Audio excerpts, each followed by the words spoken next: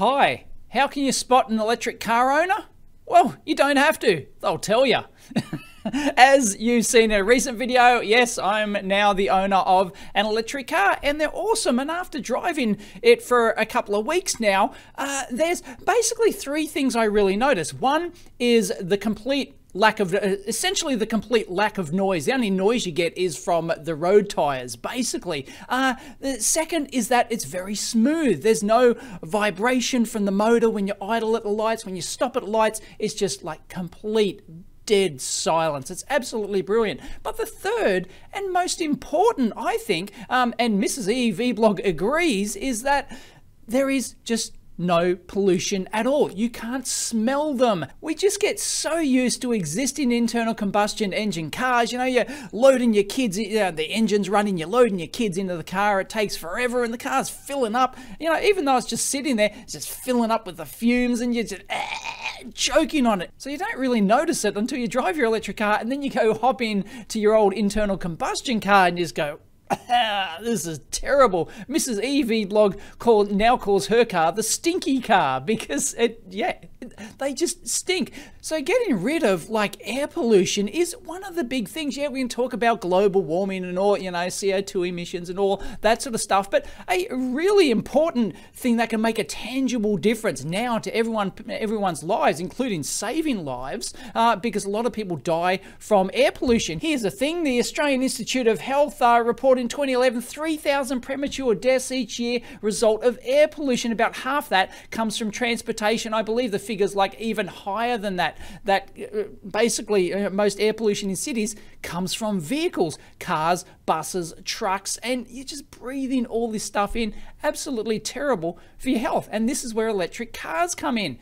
No emissions. So your cars and your trucks and your buses, they all emit, petrol, diesel, gas, whatever it is, they all emit all sorts of horrible stuff. You're talking carbon dioxide, you're talking nitrogen oxide, particulate matter, benzenes, all sorts of crap just spewing into the air. Absolutely terrible for your health. So to me, this is one of the most important benefits of electric cars, just cleaning up the air that we breathe every single day. So anyway, everyone's talking about electric cars, right? They're the hot new thing, and rightly so. They're awesome. Highly recommend you get one if you can afford it, because they're still quite expensive. Anyway, I had no idea that electric buses were actually a huge thing. There's almost like 500,000 electric buses in the world. Unfortunately, you don't hear about them because like 95% of them are in China, because China, of course, has a huge pollution problem, and they're trying to solve that with electric buses. But I had no idea Australia actually runs some electric buses as well. And for the last 12 months, we had an electric bus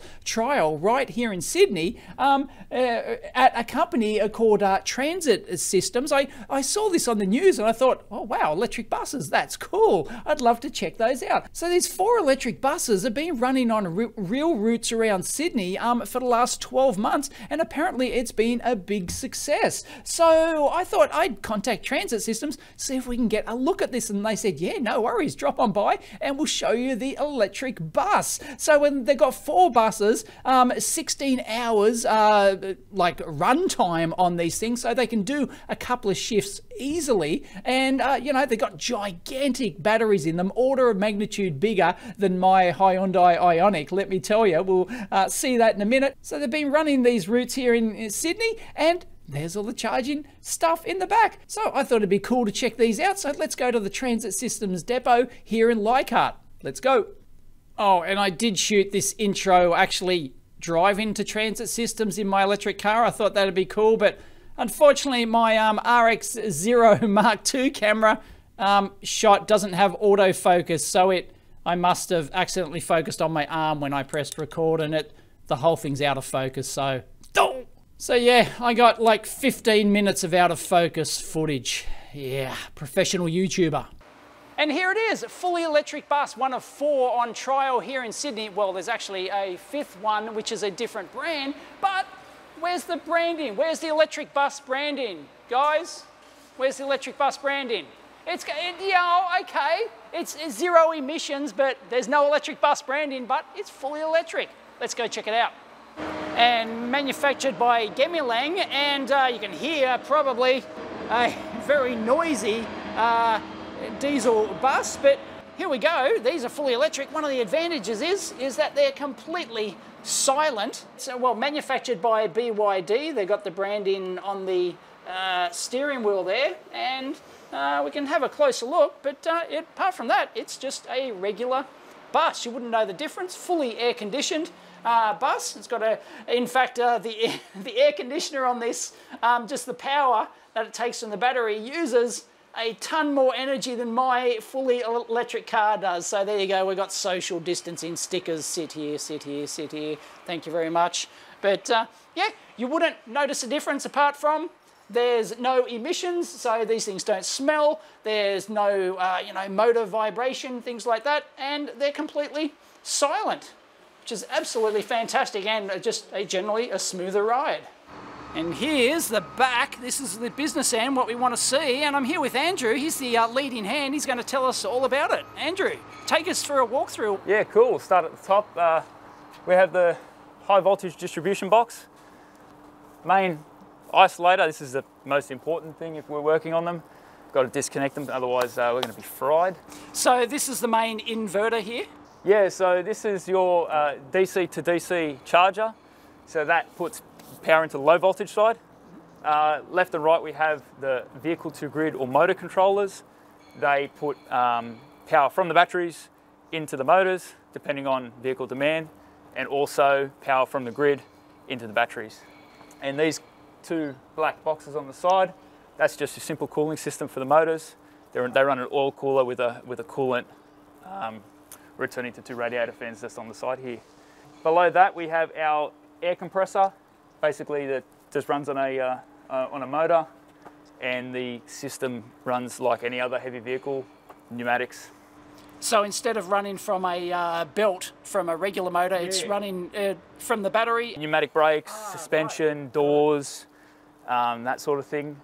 And on the left-hand side, we have our power steering system. So again, this is a little power steering pump driven by a motor that's electric. Obviously, on a conventional vehicle, it's gear driven from the motor, and then obviously either side you have your radiator fans for your. This is just cooling for the motor. The batteries have a separate cooling system up top, which is sort of a sealed unit. How do they cool the battery? Do they pump some sort of fluid through them? Is the liquid just water cooled? Yeah. Right. And that's a separate system. That's isolated from this, just the motor. And then all these modules up here are just the various modules to relay the information, you know, throttle demand and vehicle load and that sort of thing. Right. Are there any data loggers in here for monitoring the systems? They're fitted with a data logger that takes the information from the vehicle system and relays that via a cell SIM card. Oh, right. Okay, so they come back in real time from the buses. Yeah, so we can see state of charge, motor controller and motor temperatures, vehicle speed. I mean, even down to how many passengers. Oh, right. Okay. Are you counting passengers, or are you going? No, it's more. Sorry, how many doors when the doors are open, if the passenger bell's pressed. Yep. Really, the sky's the limit. Anything on the CAN network, they can get access to, but. Right. Obviously, there's a lot of information there. We don't need it all. So, how does this chassis differ from a diesel one? Is this like the same physical back where the diesel motor would go? Or no, I think the chassis would be made specifically for the to house all of this stuff. Right. So far as your front axle, that's standard heavy vehicle. It's a ZF front axle. Your brakes are, I think they're Knorr-Bremse. Suspension, you know, they're all sort of Wabco and you know, off the shelf type heavy vehicle industry type stuff. Believe that power steering pumps is ZF as well. And then I guess the Gamelang make the body, so they do all the interior fit out with whatever spec the customer wants. So from a maintenance point of view, how does an electric bus differ after a year? You've been maintaining these things for a year. What is the difference? We don't have to change engine oil. Yep. But I mean, so far as maintenance on brakes, you do still have to do brake inspections, so it's checking your pad wear. We are seeing significantly less pad wear, and that's probably due to the regenerative braking, so that's fantastic. How much regen braking would you typically get? We've seen up to 30% on a trip. Yep. That does differ. Obviously, Sydney, you know, if you're going up and down hills, you might get a bit more. But yeah, so far as like your hubs, so your reduction drives in your hubs, they need to have their oils changed every 6 to 12 months. Power steering oil, you know, that gets changed at an interval. I think that's 12 months. You know, we've got various models here, and try and keep all the information on what gets changed at what interval can be a bit daunting. We don't have a motor in here. Where is it? Not in the back. They're hub motors. They're on the wheels. They're actually on the wheels. Well, so you've got your hub, and then you've got a reduction, and then you've got your motor bolted straight there. It's right next to it. So just the rear wheels? Just the rear wheels, yeah. Right. No all-wheel drive here. Got it. Why did they put them on the rear and not the front? It's just easier due to the steering? I would say definitely space. The logistics of having a steer axle that's also a drive axle. A lot less moving parts and a lot less hassle. I see over here the charger behind you there. That is a Type 2 AC charger, is it not? Yes, it is. So there are 2 ports, and they go to the 2 vehicle-to-grid units that then transfer that power to the batteries. We've got batteries up on the roof, and we've got, I believe it is 2 battery packs underneath. Okay, you needed that for the extra range? Yes. But I would have thought having the batteries on the top would be a weight issue. It'd be a pendulum issue. Not so much. Our gas buses have weight on the roof, and they handle that very well. But yeah, again, that was done in the design. BYD designed the vehicle the best distribution of weight with their battery packs.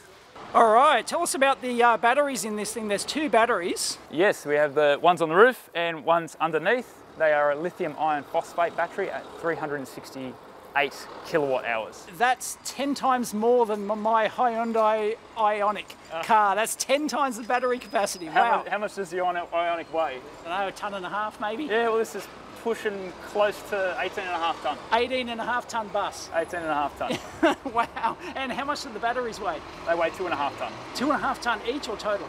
Total. Total. So there's one down the bottom there somewhere? There's one down the bottom, and then the other ones, the main ones, are up on the roof. Right. I thought that weight on the top would have been an issue. No, they are. They have airbag suspension, so they're able to take the weight, and they have you know, standard like suspension, so they've got sway bar legs, sort of prevent the body roll. It's not really an issue.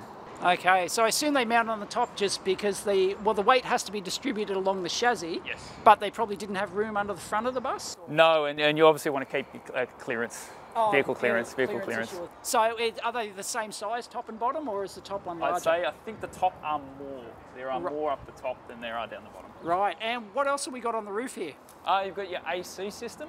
Our AC system is a TKE 1200 unit. Okay, the maximum power consumption is 11 kilowatts of power from the bus batteries when running full cooling. That's with all the fans on high speed. It is 3.7 when the compressor is running at minimum capacity with fans at low speed. 3.7 to 11 just for the aircon to keep the passengers happy. You know. Wow, yeah. In the summer, heat of Australian Sydney summer, they get quite hot. Got it. And what is the that low profile thing along the top there? That is your AC. Oh, that is the AC. Yeah, so that'll have your condenser units and all your other gas for the air con. And you've got a different charger on this side here. Why is that charger different to the one on the other side? That's for a different model. A different model? You've got one other different model? Yes, we have a UTOM. And that looks like a fast DC charger. That the handle looks like it's got the Type 2 with the DC fast charging contacts. Am I right? I am right. There you go. DC fast charger. So that bus would be DC charging, whereas the 4 that we're looking at, they're AC going in, yes, but they correct. Convert them to DC. That is very correct. All right. Yep. Tyres, Andrew, are these like special low energy ones like you have on regular EVs, or are they just standard? No, they're a standard heavy vehicle tyre. Standard heavy vehicle tyre. Heavy vehicle tyre. Yep. We're going to drive into the pit. Hopefully not into the pit. Oh, well, not into it. Has anyone ever done that? No. No. Never happened, sure. First time for everything, could happen to me today. All right, we're going down under the pit here, and this is something you won't see every day, under an electric bus. So, what do we got here? Up here is our batteries, Right. all nice and covered up. We have our rear axle, and we have our big hub motors. And obviously, you've got your rear braking booster. Nothing too different about that. Over here we have our cooling system. So we have an oil to fluid coolant system to keep the motors cool. So that gauge on the dash is just indicating the temperature of your motors. So there's a hub reduction. There's a hub reduction gear system in there, but apart from that, everything else is pretty conventional. From here forward, it's just a normal bus. Just a normal bus. Just a normal bus. Oh yeah, that one's got a nice new hose. Somebody's replaced that. Was that you? Yeah, that was me. That was you. Okay. It gets all pretty grimy under here, doesn't it? Yeah, the roads are not kind. Right. Especially when you hit something and you get showered in it. And these are your suspension. Yeah, these are the torsion rods. Yep. Airbags. Nice, soft ride. Sway bar, big sway bars. Oh yeah. Sway bar links. So a lot of this, all this stuff is standard heavy vehicle industry. So like you'd get on any normal bus. Right, except they got tiny little hub, like they're remarkably small, aren't they, the motors? I mean, Yeah, they are. They're just probably equivalent to, you know, a little bit bigger than what's on my Hyundai Ioniq, which is a 100 kilowatt motor, and that's about it. Yeah, 150 kilowatts. 150 kilowatts on the plate there. Yep. Right. And 550 newton meters of torque. 150 kilowatts. Okay, there you go. Wow. That's the hub motor. Thank you very much, Andrew, for the underneath tour. Robbie is going to tell us about the other electric bus you've got, the Yutong. Can you tell us about that? Yeah, so we had a Yutong here on trial for a couple of months. I needed to buy another bus as a replacement, and I got approval to replace a diesel bus with a Yutong. It's been in service now approximately nearly a year, I suppose. Or actually, same length as the current buses? Yeah, yep. Maybe a bit shorter. It's like Holden versus Ford with the drivers. Right. Some drivers prefer the BYD over the Yutong. Battery capacity, battery distance, state of charge is very much similar to the BYD. Do we have range issues on either of these buses for daily commutes at all? No, not at all. When we first started the trial, I limited them to about 6 to 8 hours a day on short shifts. I said that would run for around 4 to 6 weeks. After 2 weeks, I had confidence in the vehicles, and we extended them out to probably 10, 12-hour shifts. We ran that for a couple of weeks, and now we extended that out to any in-service run they can operate on.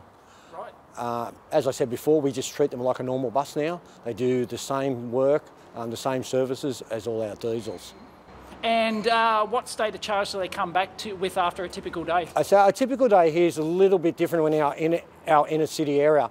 An average 8-hour shift or an 8-hour day is only around that 100 to 120 kilometres. Right. Obviously, we've extended that out, so they go out maybe 3-4 times a day. They're averaging around 200 and 250 kilometres, and that's around between 12 and 14-hour day. You've got to remember our congestion. We sit and don't move, so we spend a lot of time in traffic. So hence the low kilometres, but the big shift or spread of hours for the shifts. They generally come back with around between 30 and 40% charge left.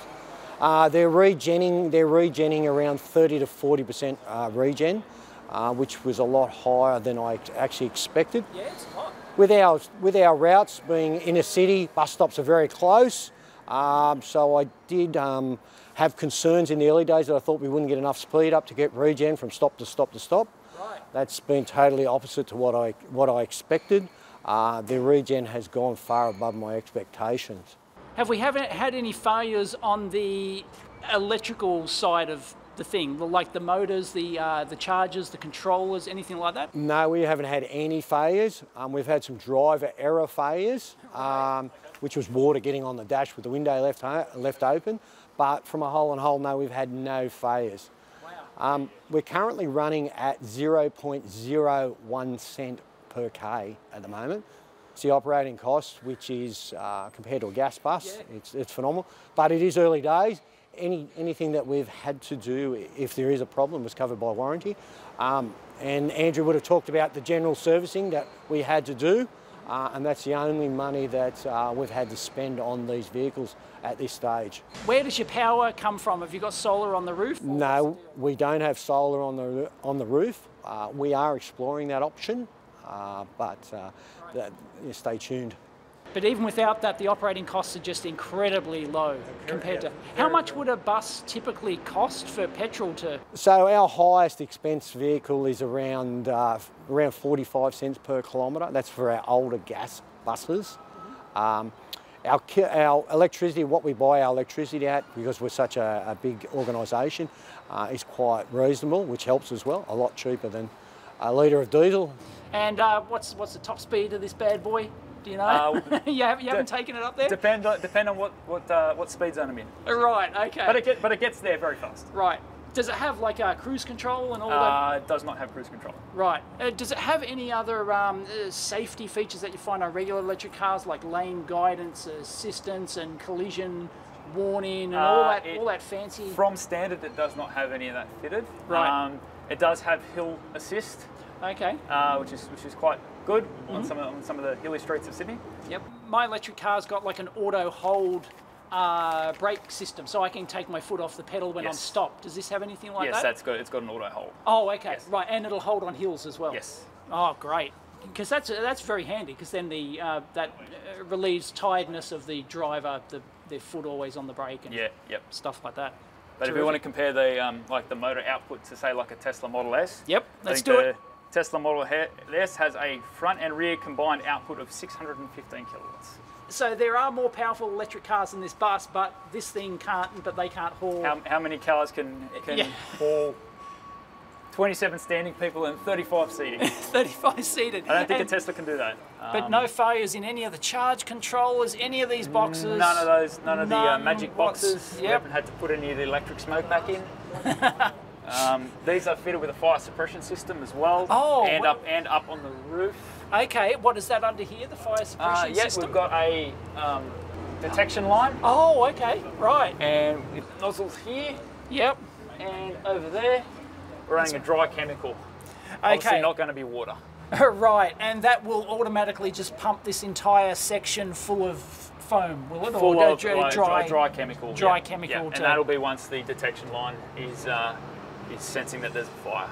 Right. Does the battery pack have any fire protection systems? They have a thermal overload sensor, which indicates to the driver that they're on thermal overload. But so far as fire, the same system that's fitted down here is also up top to protect the batteries from fire.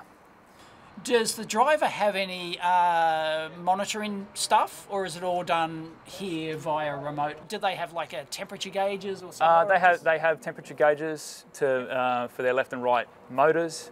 They have their power output and regenerative input on similar to probably a Prius or a hybrid Camry. That's on the dashboard. Got it. And they're trained to monitor those, and it'll warn them if they go over. So that's all part of a driver's training is to basic maintenance recognition, so they know if warning lights come on, to call up maintenance, and we guide them through step by step on what to check, and hopefully remedy the situation over the radio. But you haven't had a single issue so far? No, fingers crossed. Not a single one. It's bound to happen eventually. But, Yep. Awesome. So is this a dedicated spot just for charging these? Or? Yes, it is, yes. I mean, it does get used during the day for other workshop-related activities, but the electric buses have priority place for charging. So what's the efficiency figure in kilowatt hours per 100 Ks? My electric car gets about 11. So this is about 110, give or take, depending on driving conditions. Right, so order of magnitude more, but we are hauling A lot more. What does this weigh again? I think we said fully loaded, it can be rated to 18 tonne. 13.8 unloaded. So that actually is about the same efficiency based on weight, because mine, I don't know, what, 1.5 tonnes, this would be 1.3 tonnes or something. This is 10 times more, and it uses 10 times more energy. So efficiency is probably about the same. Yeah. Nice. And what's the expected battery life? Have you seen any drop in capacity? Do we know? We haven't seen a drop in capacity. They're rated to 22,000 cycles of the battery. It will obviously decrease gradually over time. They're warranted for 8 years. Okay. That will decrease to no less than 60%. Okay, right, 60% after 8 years. Yeah. And that doesn't mean that they're not going to be used. They'll just be repurposed. I think the gentleman over at BYD says they will repurpose them for things like people's solar home setups. And there's lots of people who will buy used EV car battery packs to use them. They're no longer good for the application that they have, but they've still got plenty of life in them. Okay, but no drop in capacity after a year, really? No. I'd have to double check the specs, but I don't think there's been anything so far. So you are actually running some sort of collision avoidance or trialling a collision avoidance system at the moment? So on our 5 electric buses, we are currently trialling a collision avoidance system, which looks out for pedestrians, lane change, tailgating, swerving, which gives an alarm signal up for the drivers. It doesn't work in conjunction with the chassis, so it's not a braking system, it's a warning, an early warning system. Yep. Is there any thought about going for any autonomous type, trialling autonomous? Probably not at this stage, I don't think. There is a trial in Newcastle that obviously I've been watching with a small bus, but we don't have any plans right at this stage. I think there's a mini bus in Homebush, isn't there? There's a tiny little bus running around Homebush, that's an autonomous. Yes, there is. Bus? There's another one that's the same as similar to, I think, the one that's actually operating on the Newcastle foreshore. Because in Sydney's obviously one of the worst places to drive in the world. It's so complicated. If routes have to change at the last minute, autonomous buses probably aren't the best. And I think diversions will be our biggest problem due to an accident, gridlock, a special event, road work, etc. There's always diversions through the operations team for the drivers somewhere within our routes.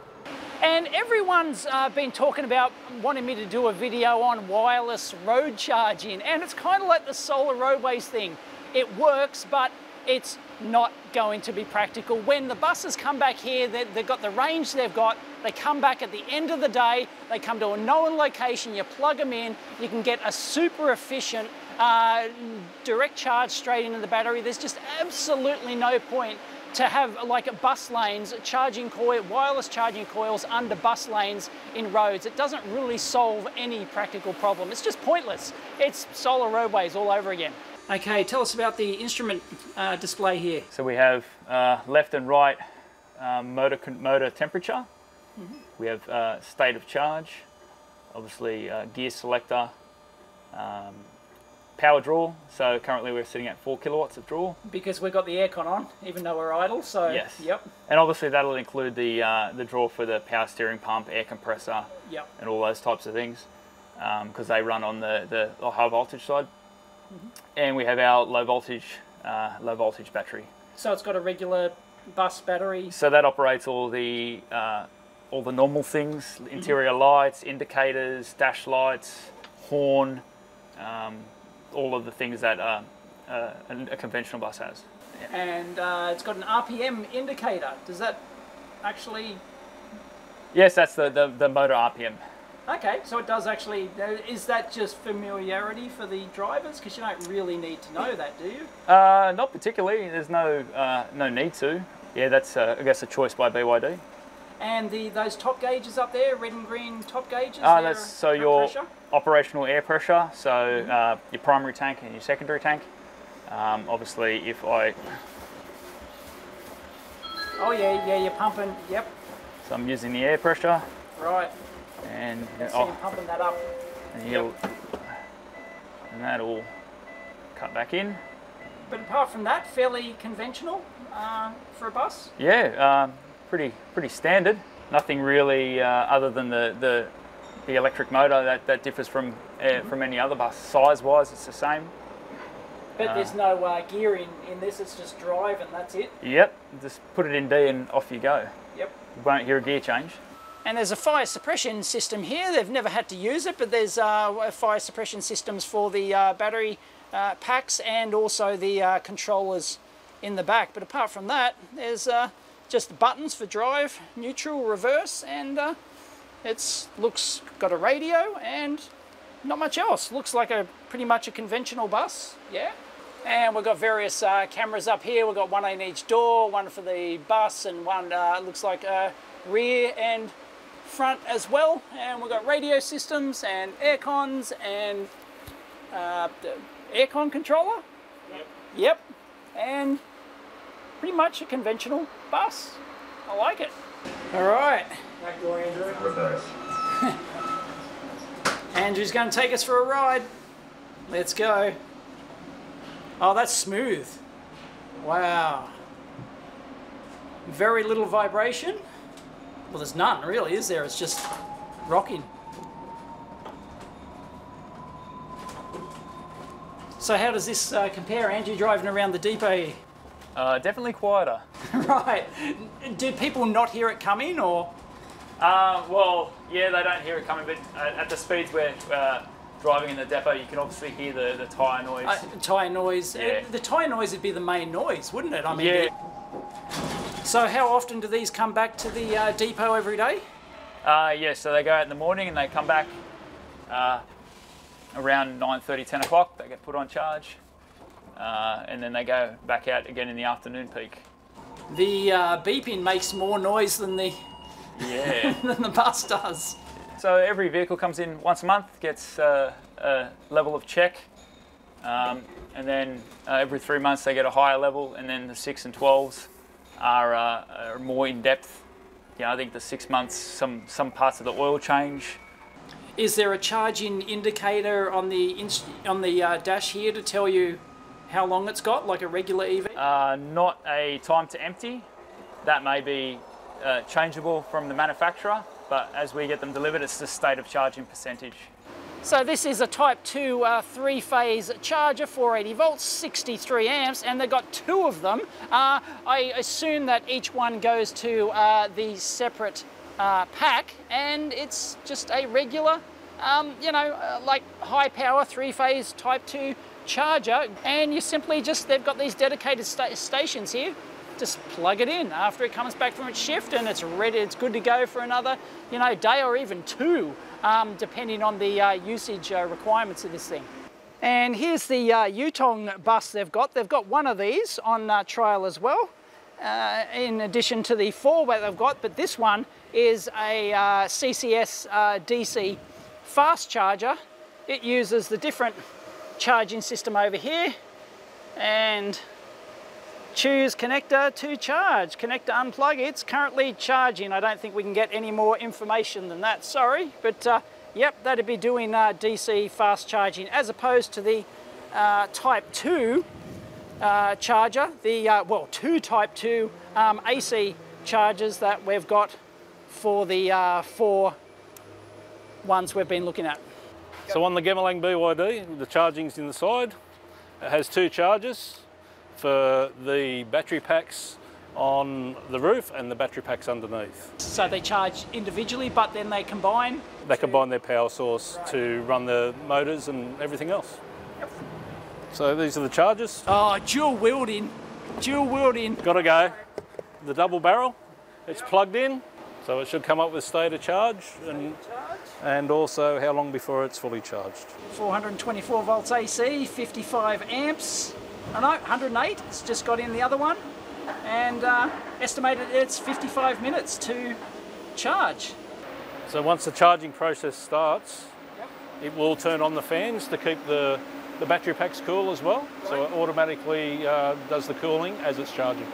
Got it. Now, you said fans, is that a liquid, is that an air cooled? So the fans are on the cooling pack, which then cools the liquid. So it's got a proper cooling system. Liquid cooled cooling system. Is that built into the pack or is that like external to the pack? Built into the pack. So the cooling system's built in. It has a separate cooling pack, which is the bundle on the rear of the bus. So you're saying these have outperformed every other bus of this type in the world? Or? So from the data that we've received, these buses have outperformed in terms of their power consumption every other bus around the world. Yet to figure out why, but we've come down to the theory that it's the routes that they're running on, although they're normal Sydney routes, so it'll run on any Sydney route. They're also lighter than all the other buses that have been built around the world. Why is that? Basically, these were designed and developed by Australian engineers for Australian conditions.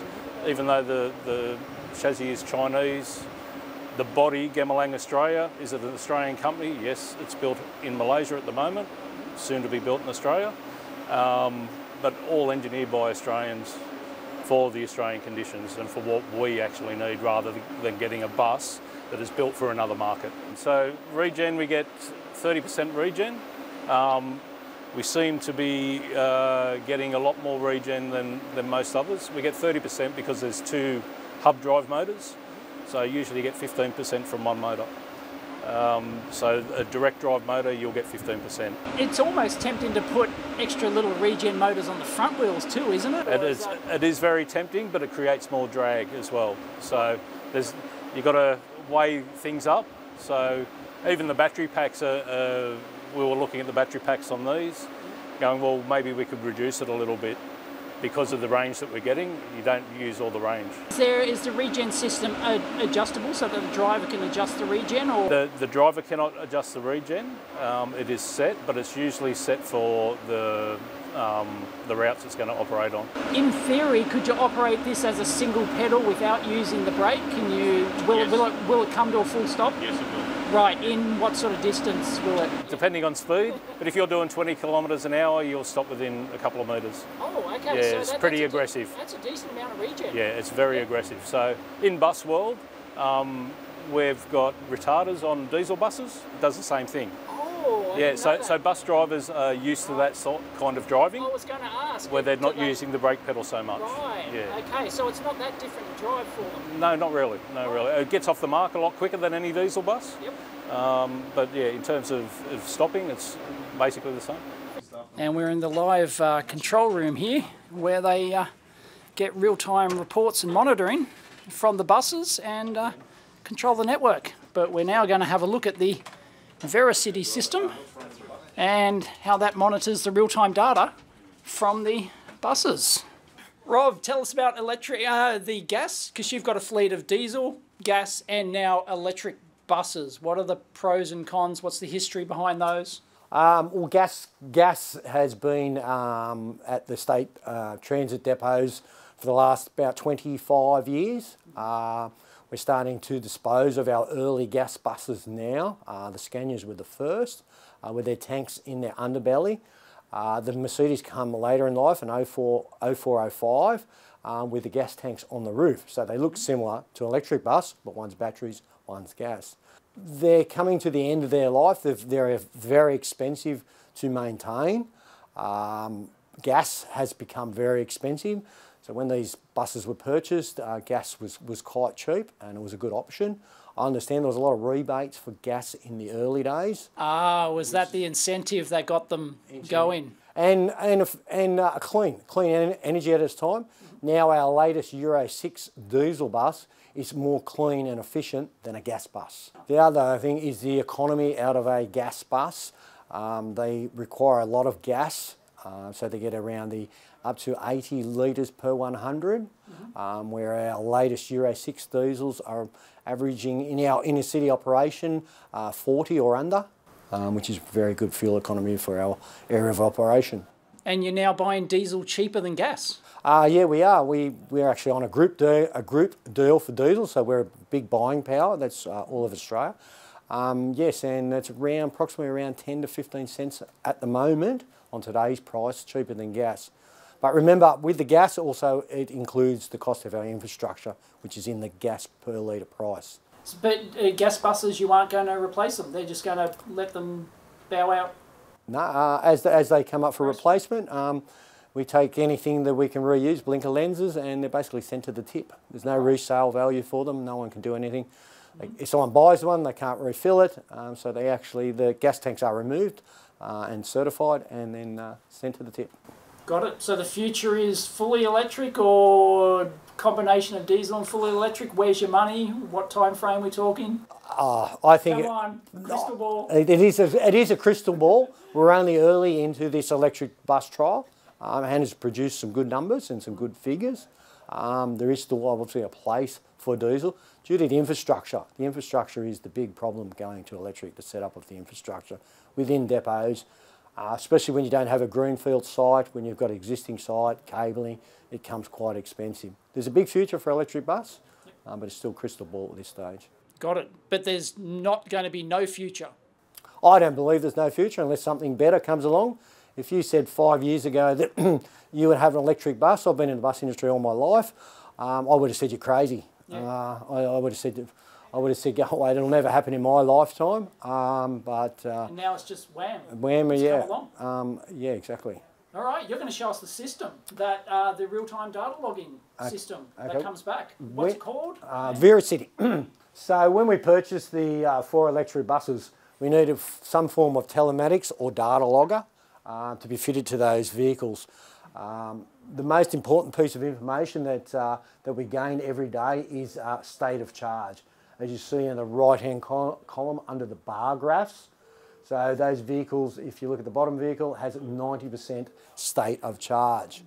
We use this system for reporting, for energy consumed. The system has a lot of other features, emission savings, GPS, as you can see, and we can pull lots of valuable data to see exactly how our electric buses are operating within a day, week, month and or year. Got it. I can see the ones charging down in the depot here. Yep. And there's one out, is there? Yep. There he is. I'll follow him around. Oh no, it won't report faults. We'll give warnings if we have high battery temperature, high motor temperature. We can go in and look. So if the driver calls up and said, I've got a light or I've got a high hot alarm, we can actually go in and have a look what the operating temperature is. Got it. So last year during Sydney's very hot weather, during the fires, we watched very closely over the electric motors and the battery temperatures throughout those 35-degree day, one after another, where the road had heat sink, to see if there was any variation in the operating condition. We found nothing. We didn't see really any change. If there was a change, it was really not noticeable. The bus still went out and did their 14, 15-hour days. Came back with a very similar type charge arrangement. So the cooling system's doing its job. It's got more than enough capacity to handle the hottest day? Yeah, more than enough. Being more like a household system than a generic bus system. It means less moving parts, less belts and all those kind of things. But we find the cooling system and a reverse cycle heating system to be very efficient. We haven't had any complaints in the cold or the heat.